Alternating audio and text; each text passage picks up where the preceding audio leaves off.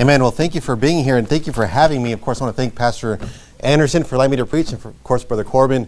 And I know it's the 1 year anniversary, so congratulations to everyone here. And I'm appreciative for all your hospitality and for the great gift that I got. I got this beautiful key for the bathroom, and I hope I could take it back with me. I don't know if TSA will allow it. I might use it as a weapon in case I need to go to the bathroom, you know. But it was great, so just thank you, everyone. And so we're there in Nehemiah chapter number 4. And in Nehemiah 4, we see Nehemiah in Jerusalem. And I want you to understand the reason or the purpose that Nehemiah is allowed to go to Jerusalem. Go to Nehemiah 2, look at verse number 5. The Bible says in Nehemiah 2, in verse 5, it says, "And I said unto the king, if it please the king, and if thy servant have found favor in thy sight, that thou wouldest send me into Judah, unto the city of my father's sepulchres." And notice the reason that Nehemiah goes back. It says, notice, that I may build it. So here we have Nehemiah wanting to go back to Jerusalem for the purpose of building a city that is broken down, a city that has been desolate, a city that has been in ruin, and he wants to go back to do a great work for God that he may build it. Nehemiah 2, look at verse number 18. Nehemiah 2:18, it says, "Then I told them of the hand of my God which is good upon me, as also the king's words that he had spoken unto me. And they said," notice, "let us rise up and build." So they strengthened their hands, notice, for this good work. See, the purpose for Nehemiah's return to Jerusalem is for a good work. It was to build a city that was broken down, to build a city that is in ruin. And in the same way, you know, this church is here for a good work. It is to build a city that is broken down in sin, to build a city that is lost, to build a city for Christ's sake. And go to Nehemiah 4, look at verse 19. And what you have to understand is that the work that you're doing in this church, it's a great work. The work that Nehemiah was doing was a great work for God. Nehemiah 4, look at verse number 19. It says, "And I said unto the nobles," in verse 19, "and to the rulers, and to the rest of the people," notice, "the work is great and large." See, the work that he said he was doing, it was great and large. See, the work that you're doing in Tucson, it's a great work, but it's a large work. It's a big responsibility, and this church is doing a great work for God. And in the same way, you have been called to build something for God, to build this city that is in ruin. And what Nehemiah brought to Jerusalem was two things. Nehemiah brought relief, and he brought revival to a city. Go back to Nehemiah 1, if you would. Nehemiah chapter 1. And in Nehemiah 1, Nehemiah asks about the condition of Jerusalem. He asks about the condition of the people. Nehemiah 1, look at verse number 3. "And they said unto me," notice, "the remnant," who is that? That's the people.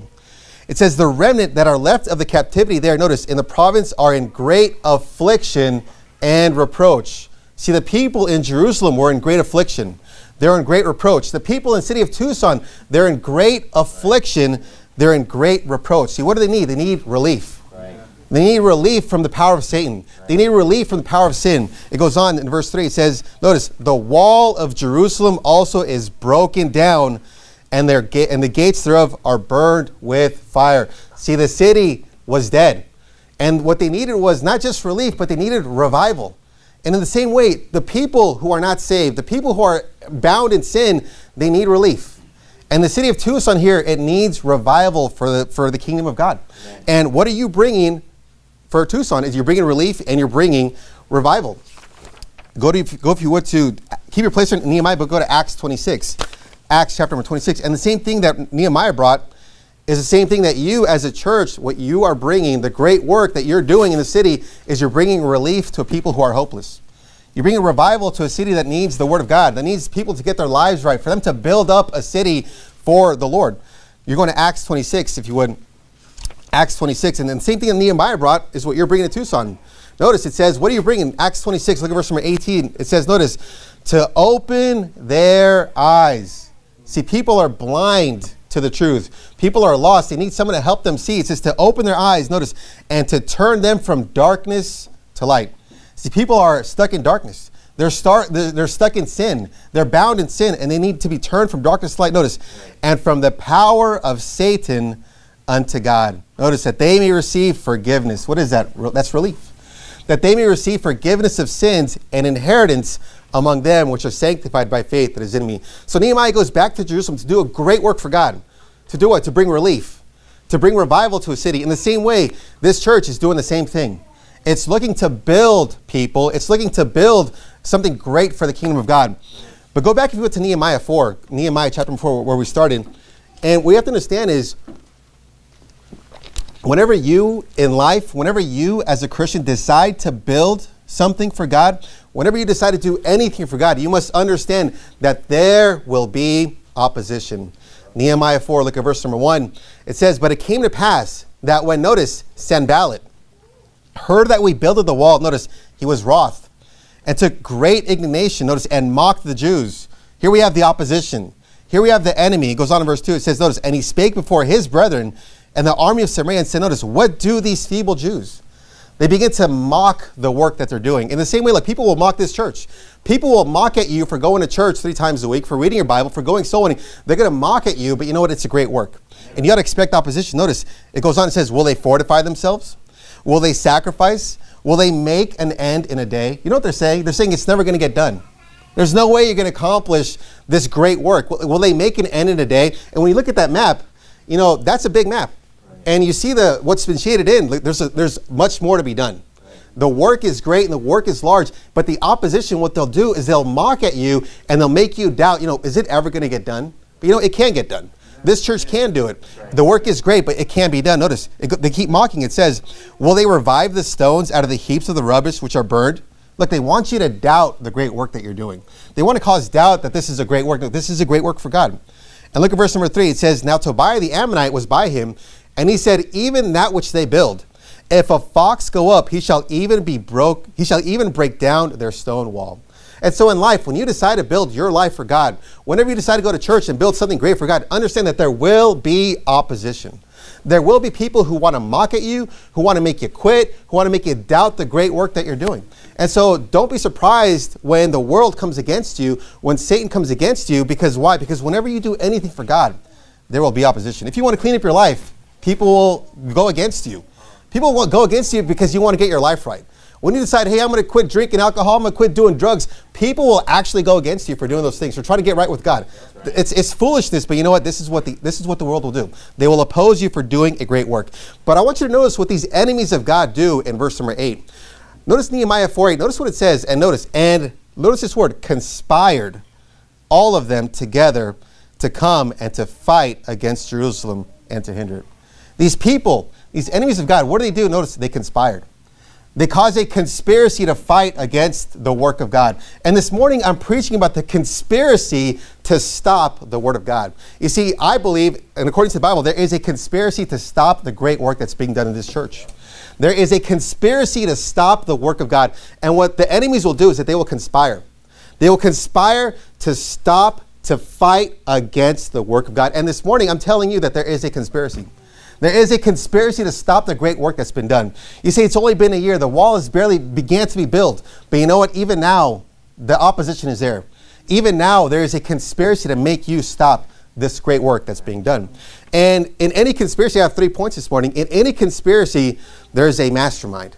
Who is the mastermind to this conspiracy? We'll look at verse number 7. It says in Nehemiah 4:7, but it came to pass that when Sanballat and Tobiah and the Arabians and the Ammonites and the Ashdodites heard that the walls of Jerusalem were made up and that the breaches began to be stopped, then they were very wroth, notice, and conspired all of them to come together. And so here we see who? We see the masterminds. Who are the masterminds against Nehemiah? Well, we have Sanballat, we have Tobiah, we have the Arabians, the Ammonites, the Ashdodites. See, behind any conspiracy, there's a mastermind. There's somebody behind the conspiracy wanting to take charge to stop this great work. And here we see the masterminds behind the conspiracy. But you know, there is a mastermind this morning to stop the great work that's being done in this church. Can you place there in Nehemiah 4, but go to 1 Peter chapter number 5. 1 Peter 5. You see, there is a mastermind. Behind any conspiracy, there's a mastermind. And this morning, there is a mastermind to the conspiracy of stopping the great work that's being done here. 1 Peter 5, look at verse number 8. 1 Peter 5:8, the Bible says, notice, be sober. What does that mean? Yes, it means be sober. Hey, don't be a drunk. But you know what it means? It means be serious. Right. And you got to take your Christian life serious. Right. It says be sober. Notice, be vigilant. Vigilant means you're being watchful. You're not sleeping.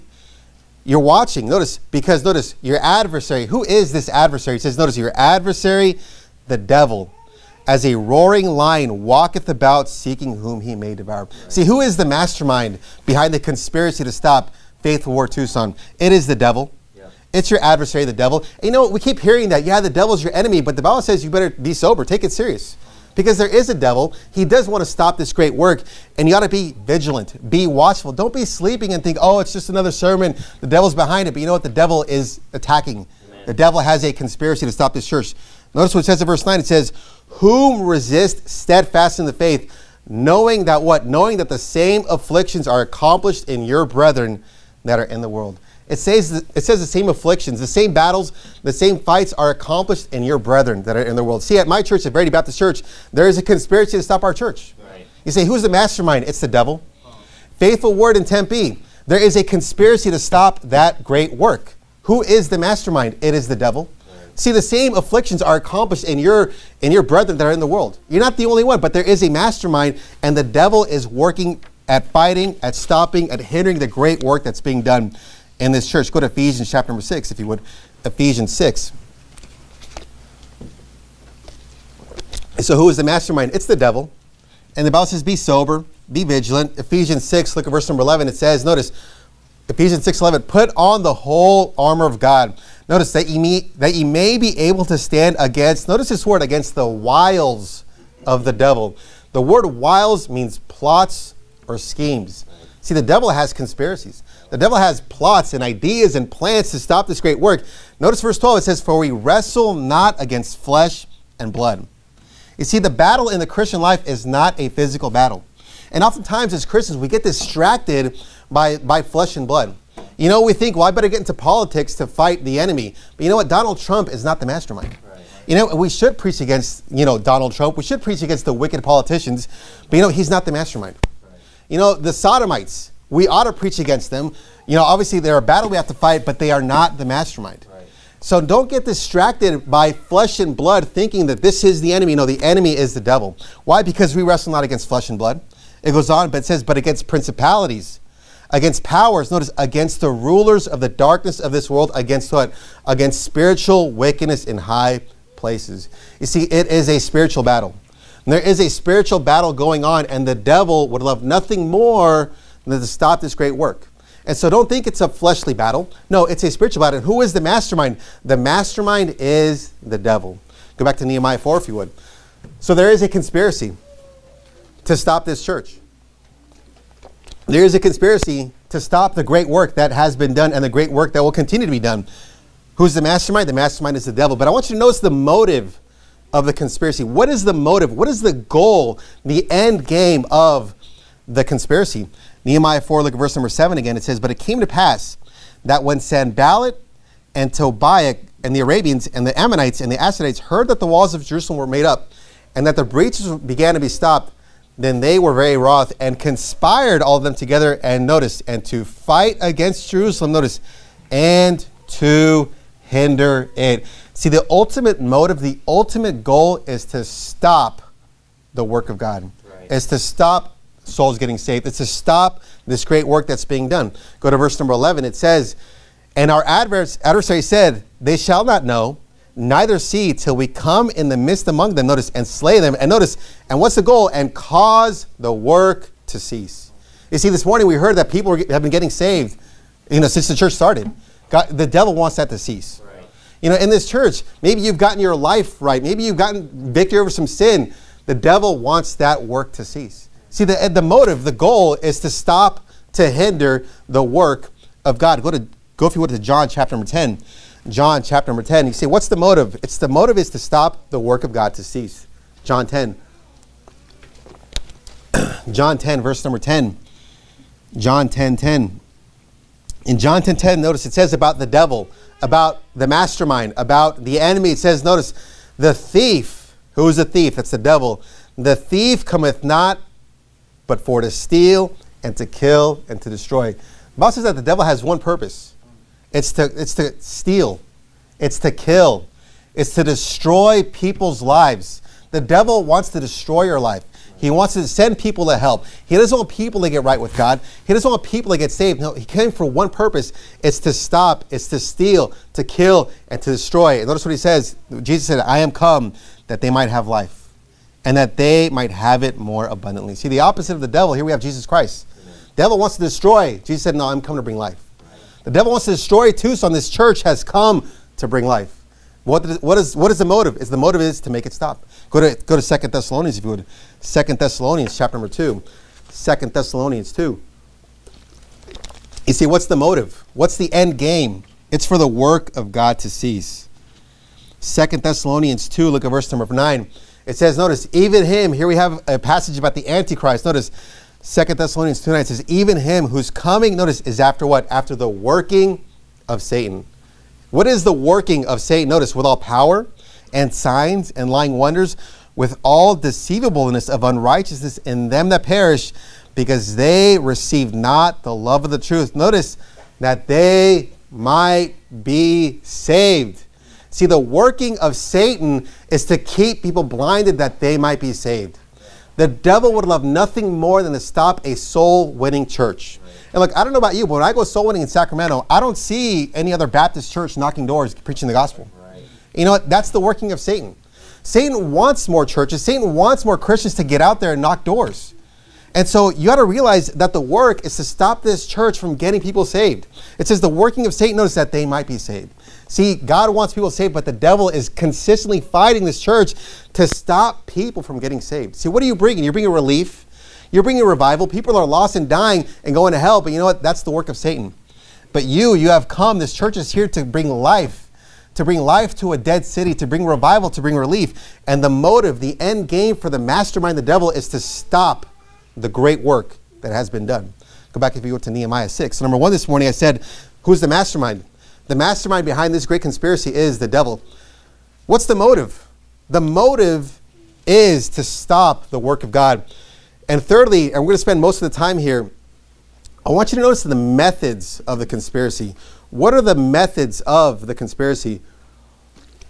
Because as we fight this spiritual battle, there are plots, there are wiles, there are schemes, there are plans, there are methods that the devil is planting to stop the great work that's being done. Go to Nehemiah chapter number 6, if you would, Nehemiah 6, and look at verse number 1. So what are the methods of the conspiracy? How is the devil going to stop the great work that's being done?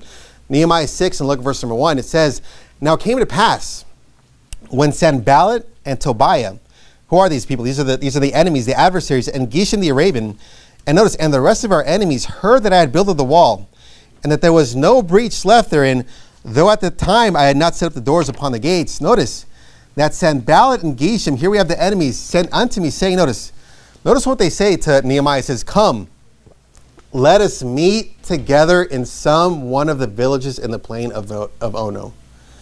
Notice what the enemy comes and does to Nehemiah. He says, hey, come and let's meet together. Let's just meet together in some of the villages in the plain of Ono. This doesn't sound bad. It's just saying, come on down, let's go have lunch. Come on down, let's go have a cup of coffee.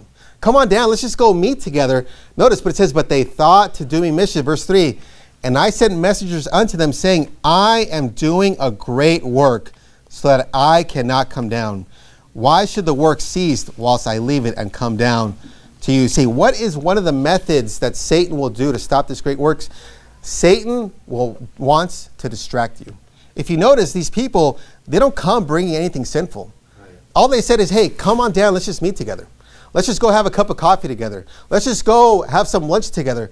But what are they doing? They just want to distract you. Whatever they can do to get you from building that wall, they want you to come down and get away. And look, distractions are not necessarily sinful. But in this world, there are many distractions that the devil provides to keep you from the purpose of building that wall, of building that city. The whole point is to bring you down, to distract you from the work that's being done. Go if you want to Hebrews chapter number 12. So the first method we see is that the devil, he wants to distract you from the purpose, distract you from the great work that's being done. You're going to Hebrews 12.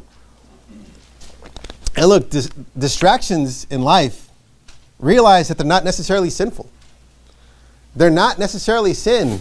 They're just distractions. And the whole point of a distraction is to take your mind off of the purpose, to take your mind off of what you should be doing as a Christian. Hebrews 12, look at verse number 1. It says, notice, wherefore seeing we also are compassed about with so great a cloud of witnesses, notice what it says. It says, let us lay aside, notice, every weight and the sin which doth so easily beset us. The Bible says we got to lay aside not just the sin. Obviously, the sin is wicked in itself, and we should lay aside the sin. But it says, let us lay aside every weight And the sin, notice, which doth so easily beset us, and let us run with patience the race that is set before us. The Bible says that there are weights, that there are things in your life that are doing what? They're just holding you down. And imagine you're running in a race and you're carrying these weights. All they're going to do is they're going to slow you down from the work. You're not going to finish the race. But here's the thing. Weights, distractions, they're not necessarily sinful. You know, growing up, I was big into soccer. If there was a game going on, hey, I was watching soccer. But you know what? And it's not necessarily sinful to watch a soccer game. But you know what? It can be a distraction. If it keeps you from going to church, if it keeps you from soul winning, if it keeps you from reading your Bible, from praying, it is a distraction that will cause the work of God to cease in your life. Look, hiking, camping, all these things, they're not sinful, but you know what? They're distractions that can keep you from your purpose of doing the work of God. And so be careful about the weights in your life, about the distractions. You know, this world is full of distractions. This world is full of just entertainment, of amusement, of sports. You know, everyone just, they sit down on Sunday morning, and it's no coincidence why the devil has all the sports game going on Sundays and on Saturdays with college football. It's to distract you from the work that needs to be done. See, the weights, they're not sinful, but they can distract you from the work of God. And look, there are things that are proper and right in its proper place. But don't allow things that are not necessarily sinful to keep you from doing the great work that God has called you to do. See, Nehemiah said, you know what? I cannot come down to get that cup of coffee. Why? Because there's a work to be done. And you in this church realize there's a great work being done. And don't let Satan to do it, to distract you, to keep you from doing that work. Go to Mark chapter number 4, if you would. Mark 4. Mark chapter number 4. See, what is one of the methods? One of the methods is to distract you, to get your mind off of the purpose of building what you're building and to get it on something else. And it's not sinful. Mark 4, look at verse number 18. Mark 4:18, and notice what it says. It says, and these are they, notice, which are sown among thorns. See, some people live their lives among thorns. Notice, such as hear the word, verse 19, but notice, and the cares of this world, and the deceitfulness of riches, notice, and the lust of other things entering in, choke the word, and it becometh unfruitful. See, there are cares of this world. There are just the lust of other things. And look, these things are not sinful. These things, but you know what these things can do? They can choke the word. They can choke the word of God that is working in you, that is building a great thing in your life. It can choke the word. So think about your life. Are there any weights? Are there any distractions? Are there maybe hobbies? You look, hobbies are good. It's good to have hobbies. It's good to do things, but don't allow those distractions from taking you down from that wall. Because the whole purpose of a distraction is to take you off the purpose. And realize that Satan wants to distract you from doing a great work. So when it comes time to church, go to church. Right. When it's time for soul winning, hey, go soul winning. When it's time to read your Bible and pray, do those things and don't allow a simple distraction from taking you down from the great work that's being done in this church. Go back to Nehemiah 6 if you would. So number one, what's the method? Number one is to distract you. What's another method? Go back to Nehemiah 6 if you would. Nehemiah 6. Number two, not only does the devil want to distract you, but the devil wants to wear you out. The devil wants to wear you out. In Nehemiah 6, and look verse number 4, it says, yet they sent unto me, notice, 4 times after this fort. So again, they say, hey, come down. Nehemiah says no. They come the second time. Nehemiah says no. They come the third time. Nehemiah says no. Notice, they sent to me 4 times after the sword. Notice, and I answered them after the same manner. Verse 5, then sent Sanballat his servant unto me, notice, in like manner the 5th time. These people are relentless. They're not stopping. They keep coming and coming. Verse 6, notice, wherein was written, it is reported among the heathen, and Gashmu saith, it that thou and the Jews think to rebel, for which cause thou buildest the wall, that thou mayest be their king, according to these words. Notice the relentlessness of the lies, just lying and lying and lying. Verse 7, and thou hast also appointed prophets to preach of thee at Jerusalem, saying, there is a king in Judah, and now it shall be reported to the king according to these words. Again, just lie after lie after lie, trying to get Nehemiah in trouble with the king. Notice, it says, according to these words, come now, therefore, verse 7, and let us take counsel together. Notice, these people just keep coming. They're not going to stop. What are they trying to do? They're trying to wear Nehemiah out. Again with the lies. It doesn't stop. It just keeps coming and keep coming. Notice, verse 8, then I said unto him, saying, there are no such things done as thou sayest, but thou feignest them out of thine own heart. Notice verse 9. For they all made us afraid, saying, and realize what the enemy is saying. Notice, their hands shall be weakened from the work. You say, what's the method of stopping this great work? The devil wants to weaken your hands. He wants to cause you to faint. He wants you to go weary. He wants you to be weak in the work that's being done. Notice, that it be not done. Now therefore, O God, notice, strengthen my hands.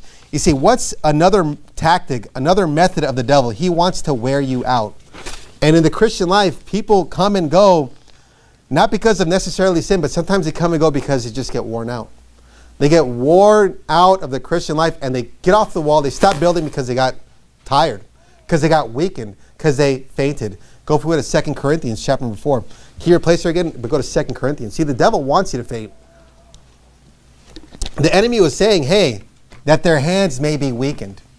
You're going to 2 Corinthians 4. You see, what is the devil? What's the method for the attack? The method is that he wants to wear you out. And look, people will quit church because they get wore out, because it becomes too much. Because 3 times a week, soul winning every week, reading my Bible and prayer, you get wore out, you get weak, and then you get off the wall and you quit the Christian life. 2 Corinthians 4, look at verse number 8. Notice what Paul says. He said, notice, we are troubled on every side, yet not distressed. You see, what's the Christian life sometimes? Sometimes you feel like you're troubled on every single side. But notice what Paul says, yet not distressed. He says, we are perplexed, but not in despair. Verse 9, persecuted, but not forsaken, cast down, but not destroyed. Here we have Paul saying, yes, I'm troubled. Yes, I'm perplexed. Yes, I'm persecuted. But notice what he's not saying. He's not saying, hey, I'm distressed. He's not saying, hey, I'm in despair. He's not saying, hey, I'm forsaken. He said, you know what? I'm not in distress. He said, I'm not in despair. I'm not forsaken. I'm not destroyed. How is that done, Paul? How is it that a man like Paul can go through what he did in his life and not grow weary, not grow faint? Look at verse number 16. It says, notice, for which cause we faint not.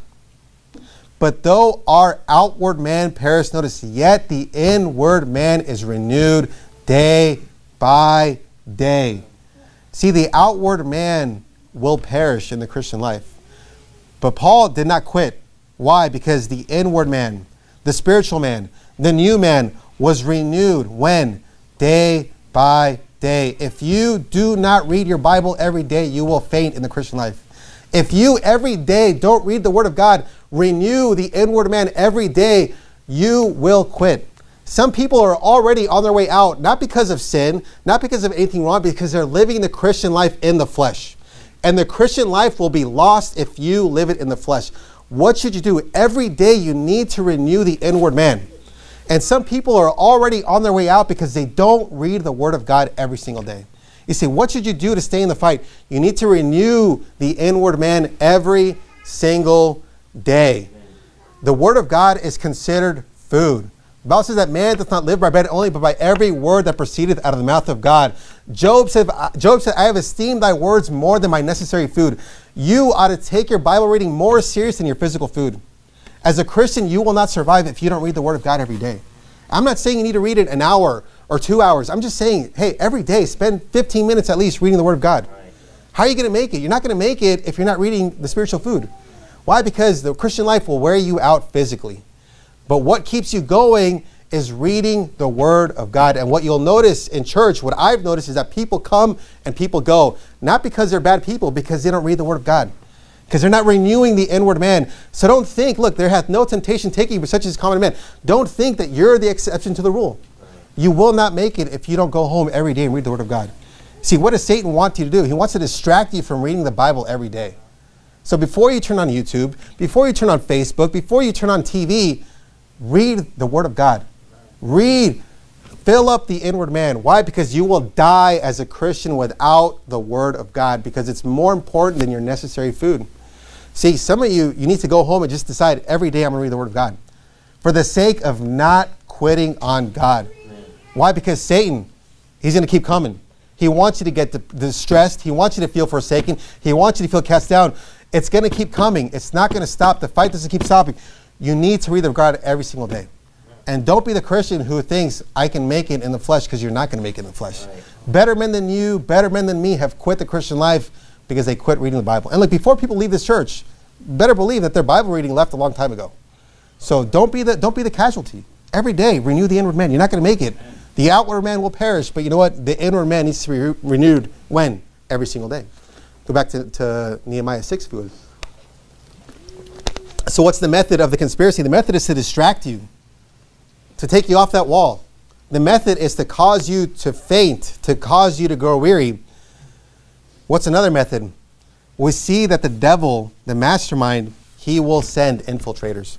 The devil will send infiltrators into the work of God. Nehemiah 6, look at verse number 10.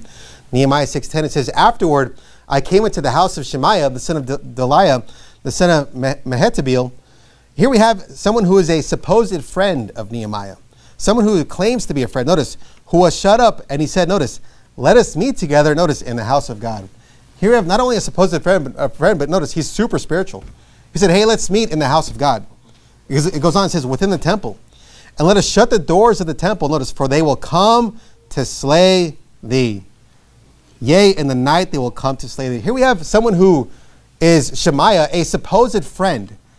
Notice, and he's ultra spiritual. He says, hey, let's meet in the house of God. Let's meet within the temple. And notice, he comes as a protector. He says, notice, for they will come to slay thee.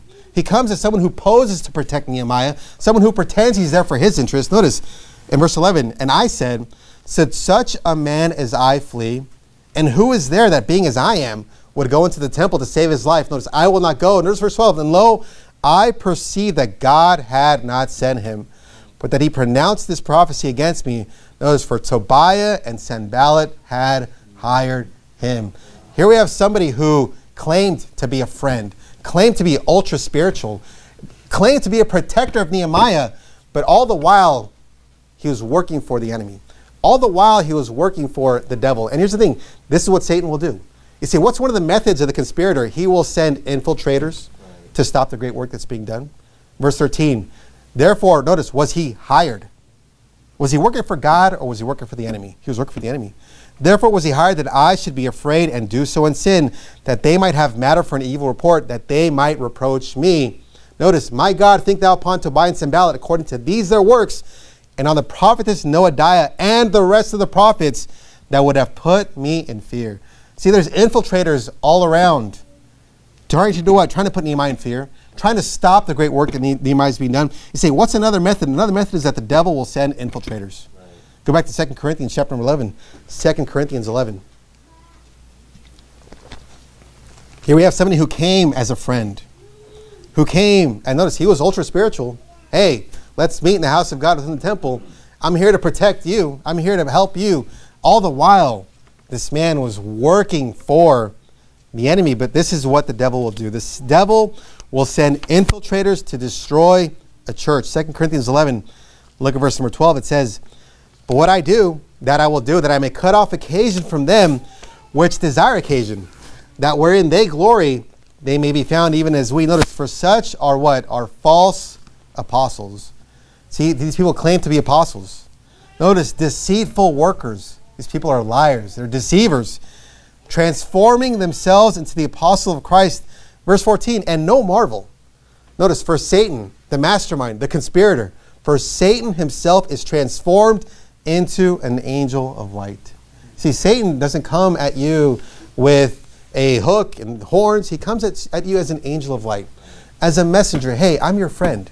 Hey, I'm ultra spiritual. I'm here for your protection. This is how the devil comes. He will come in a suit with a Bible in hand, looking like you, pretending to be your friend, pretending to help you, all the while trying to destroy the great work of God.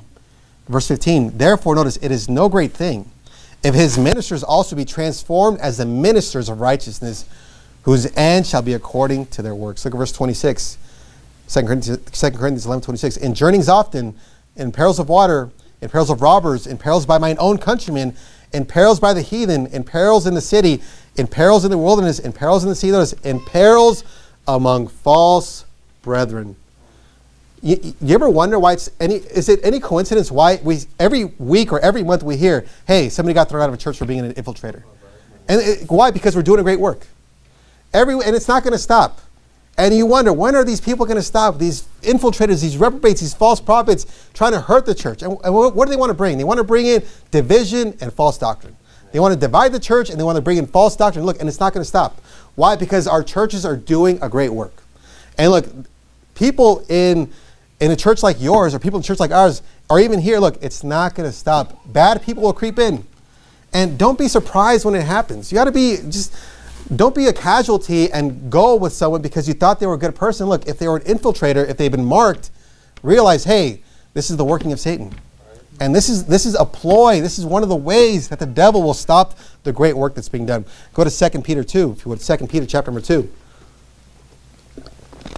So what do the conspirators do? They hire men to pretend to be friends, to pretend to be spiritual, to pretend to be there for your benefit and your protection. All the while, in the background, in the backdrop, they're trying to ruin the work of God. 2 Peter 2, look at verse number 1. Notice, but there were false prophets also among the people, even as there might be false teachers. Is that what it says? Notice, it says, even as there shall be false teachers among you, who privily shall bring in damnable heresies, even denying the Lord that bought them, and bring upon themselves swift destruction. Notice, these people creep in for what? To bring in false teaching, to bring in false doctrine. And look, everything we base upon as a church is in the Word of God, is it not? Amen. And the devil would love nothing more than to destroy the foundation of the doctrines of the Word of God. So what does the devil do? He brings in false people to ruin the doctrines of the Word of God. But notice what it says in verse 2. Notice, and many shall follow their pernicious ways. Not only do they want to bring false doctrine, they want to bring in division. Their goal is to get you to follow them. Their goal is to get you to quit the great work that's being done and for you to leave this church. And look, if people leave this church for following an infiltrator, then you know what? They fell into the ploy of the devil. Yeah. Because the goal of an infiltrator is to bring in damnable heresies, but also to cause you to leave with them. And so don't be a casualty. You know, on Friday night, Pastor Jimenez preached a great sermon on the sins of the sympathizers. And that's a great sermon. You should listen to it. But you know what? People leave because they sympathize with infiltrators. They sympathize with bad people. And they become a casualty, and the work ceases in their life. But that's the goal. Notice verse 13. It says, in verse 13, it says, and shall receive the reward of unrighteousness as they that count it pleasure to write in the daytime. Spots they are in blemishes, sporting themselves, notice, with their own deceivings, notice, while they feast with you. Look, these people will creep in and realize that we're not fighting a physical battle. It's not against flesh and blood. It is a spiritual battle. And there are things that you and I, we may not get it. Sometimes I don't get it. We don't get it in the flesh, but you know what? It's because it's a spiritual battle. And just realize, understand that Satan, the mastermind conspirator, will send infiltrators to stop the great work that's being done. And go back to Nehemiah. Go back to Nehemiah, chapter number 6. So what are the methods? Well, the method is to distract you. The method is to wear you out. The method is to bring in or send in infiltrators, to bring division, to bring in heresy. And lastly, the method, look at verse number 12, it's Nehemiah 6:12. Notice what it says. And lo, I perceive that God had not sent him, notice, but that he pronounced his prophecy against who? Against me. For Tobiah and Sanballat had hired him. What's another method of the great mastermind? The method is to constantly attack the leadership. The devil is constantly attacking the leadership. Notice it says that he pronounced his prophecy against me. These people are constantly attacking who? They're constantly attacking Nehemiah. Notice verse 13. Therefore was he hired, notice, that I should be afraid and do so and sin, that they might have matter for an evil report, that they might reproach, notice, me. Throughout the book of Nehemiah, you know what you see? The enemy's constantly going after the leader. And look, you ought to realize that your pastor and his family and your deacon and the leaders in the church, they have a target on their back. Yeah. And the constant attack against the leadership is something you need to be aware of. At my church, my pastor is constantly under attack. Why? Because the devil would love nothing more than to take down the leader. Right. Look, the devil hates the leadership. The devil is against the leadership. Go, if you would, look at Nehemiah 6. And what you have to understand about the constant attack on leadership is that the average church member doesn't even see it. The average church member doesn't even realize what's going on. Nehemiah 6, look at verse number 17. It says, moreover, in those days, the nobles of Judah. Notice, who are the nobles? Those are the people that are high up, people that you would have looked. These are the nobility, right? The nobles of Judah sent many letters unto who? Unto Tobiah. And the letters of Tobiah came unto them. Notice, some people in the congregation, they had communication with the enemy. Notice, in verse 18, for there were many in Judah sworn unto him. There were people amongst Nehemiah's people that were loyal to the enemy. Notice, because he was the son-in-law of Shechaniah, the son of Era, and his son Johanan had taken the daughter of Meshullam, the son of Berechiah. Look at verse 19. Also, they reported his good deeds before me. If you would have asked people, hey, what do you think of Tobiah? Hey, man, this is a good guy. He does great deeds. And that's what they do. They go to Nehemiah and they tell him, hey, Tobiah is just this great guy, always reporting his good deeds to him. Why? Because most people don't realize the constant attack against the leader. And look, Tobiah was a man who was constantly trying to stop the man of God, going against the leadership, trying to stop the work of God. But the people would have said, man, this is a great guy. This guy is full of good deeds. But notice, it says, and uttered my words to him. And Tobiah sent letters, notice, to put me in fear. See, the people, they were loyal to the enemy. The people, if you would ask them, what do you think of Tobiah? This is a great guy. He's full of good deeds. All the while in the background, he's going against the leader. And the truth is that the average church member doesn't even realize the constant attack against the leadership. Go back to 1 Corinthians. Go to chapter number 16, 1 Corinthians 16. 1 Corinthians 16. And this is something you got to be aware of. That there's a constant attack against your pastor who's doing a great work. There's a constant attack against your deacon and his family for doing a great work. There's a constant attack against my pastor. Any great pastor that's doing a great work for God, there is a constant attack on him, but most people don't even see it. 1 Corinthians 16, before we get there, in 1 Timothy 4:12, Paul told Timothy this. He said, let no man despise thy youth. Paul told Timothy in 1 Timothy 4, let no man despise thy youth. He said, don't allow anyone to hate you. You have to think about that. Why is it? Is it because Timothy was just a jerk? No, I think Timothy was a great guy. But because the devil, he hates spiritual positions. He hates spiritual leadership. In Titus 2, Paul told Titus, he said, let no man despise thee. Paul told Titus and Timothy, hey, don't let anyone hate you. Don't allow anyone to despise you. 1 Corinthians 16, look at verse number 10. It says, notice, now if Timothy has come, here we have Paul writing a letter to the church in Corinth. He says, now if Timothy has come, see that he may be with you, notice, without fear, for he worketh the work of the Lord as I also do. Notice, let no man therefore despise him. You know, what is it about Timothy? What is it about Titus? Is it the personality? Or is it the fact that they're in spiritual leadership? Is it the fact because the leadership is constantly under attack? And here, Paul told Timothy, hey, let no man despise him. It is wrong, it is wicked for people in church to despise their leadership, to hate their leadership. That is not right. And if people come to you and they just want to badmouth the pastor, they want to badmouth the pastor's wife, they want to badmouth the deacon or the staff, the spiritual leadership, that is a bad person. Right. And it is wrong for people in church to despise the spiritual authority that God has placed in your life. Right. And so realize that the leadership is in constant attack. But here's the thing, most people don't see it. Why? Because they're full of good deeds. And look, realize that people eat up flattery. People will flatter you, they'll be friends to you, but if they're subtly criticizing the church and subtly criticizing the man of God, that's a bad person. It makes no difference if they want to flatter you. It makes no difference about all their good deeds. They're trying to stop the great work that's being done. And realize that people will creep in and they want to turn you against the leadership. Why is it that he over and over says, hey, don't allow people to hate you? Because it is wrong for people to be in church and to despise the leadership. Go to Jude chapter 1, if you would, Jude 1. Jude 1. So what's another method we see is that the method is the constant attack on leadership. You got to realize that God has placed leadership in our churches. There is a proper authority in a church, and we are to submit ourselves unto the proper authority in church. Jude 1, look at verse number 4. Jude 1:4. Realize that the devil hates authority. Jude 1:4. For there are certain men, notice, crept in unawares, who were before of old ordained to this condemnation, ungodly men. It says there are certain men crept in unawares. People didn't notice it. Notice in verse number 8. Go to verse 8. Likewise also these filthy dreamers defile the flesh. Notice what they do. Despise dominion. What does it mean that they despise dominion? Is that they hate, they despise authority. They hate the fact that there's an ordained man of God over them.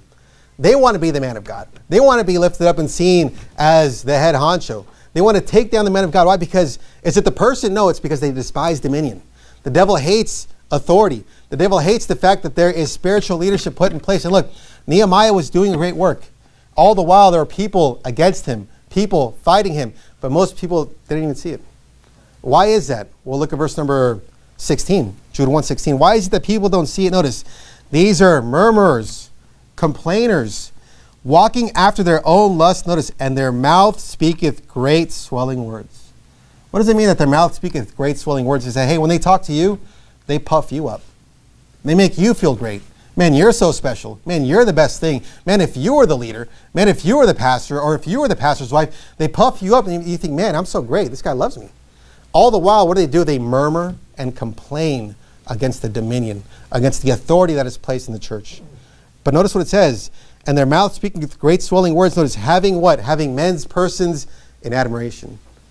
They love being admired by people. They love the fact that people speak about their good deeds. They're so great and they're so wonderful. What's the point? Notice, because of advantage.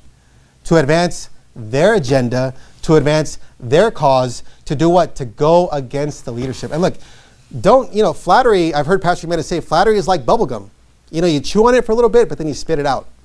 And if people are just flattering you, and they're giving you gifts and making you feel great, they love you, they're wonderful to you, but yet they're going against the authority in the church, they're speaking ill, complaining, murmuring against the pastor and his family, against the deacon and his family, against the spiritual authority, realize those are bad people. And don't allow flattery to blind you. Don't allow gifts to blind you to the fact that Satan, the mastermind, the conspirator, is constantly attacking against the leadership. See, the devil wants to stop a great work. How's it done? It's done by stopping the man of God, by stopping the great work. And look, our pastors, they're not perfect, but they're men. But you know what? It's the position. They have the position, the ordained position. And don't think that these men are perfect. Look, these men are men like you and I. Right. They have struggles. They get sick. They bleed like you. So when they make a mistake, give them some slack. Okay. Don't jump all over them because they did something small wrong, and don't allow people to just magnify themselves. You'll notice bad people because whenever there's a little mistake, they'll just jump all over it, make it this big, huge deal to magnify themselves and put down the authority. Look, these people are men. And don't allow flattery to blind you to the fact that your pastor and the authority in your church is constantly under attack. Amen. So what are the methods? Well, we see that the devil wants to distract you. Whatever he can do to get you off that wall. He wants to wear you out, cause you to faint in the Christian life. He sends infiltrators. And what else? He's constantly attacking the leadership. Go back to Nehemiah 4, if you would. Nehemiah chapter number 4. So this morning, what do we see? We see that there's a mastermind. The devil, working, conspiring to stop the great work that's being done in the city of Tucson. We see the motive. What's the motive? The motive is to stop the work, to hinder the work of God, to end it. We see the methods: to distract you, to wear you out, to send infiltrators, to constantly attack the leadership. Nehemiah 4, look at verse number 15. Notice, and it came to pass, notice, when our enemies heard that it was known unto us. Notice, here we have the covers being blown. When our enemies heard that it was known unto us, and God brought their counsel to naught, that we returned all of us to the wall, every one unto his work. See, the best thing you can do is to be vigilant and to realize that you need to be watchful. That's why it's important to preach the whole book. And thank God you have a man who preaches the whole book, because if you don't preach against the flatterers, against the devil, they're just going to come in and they're going to do their work. So the best thing you can do as a church member is read your Bible and be vigilant to these things. Because notice, it says that when the enemies heard what was known unto us, then they were able to continue the work. See, the best thing you can do on any conspiracy is to shed light on the conspiracy. Go to verse number 17. Notice, they which builded on the wall, and they that bear burdens, with those that laid it, every one with one of his hands wrought in the work, and with the other hand held a weapon. Go to verse number 21. Notice, it says, so we labored in the work. How is it that you will continue to fight, continue to build the great work that's being done? Is that, yes, you have a weapon in your hand, and yes, you also have tools to build. See, we fight and we build in the Christian life. And don't think that it's going to stop. And this being your 1-year anniversary, that's a great feat, but you know what? There's a lot more work to be done. There's a lot more lives to be saved. There's a lot more sin to be conquered. There's a lot more ruined families that need to get built up. And so realize that the devil wants to stop the great work that's being done. And you, as a church, you ought to be thankful. You ought to be humble. You ought to keep your nose in the book and realize, don't allow Satan to stop the great work that's being done. Let's go ahead and pray. Heavenly Father, I thank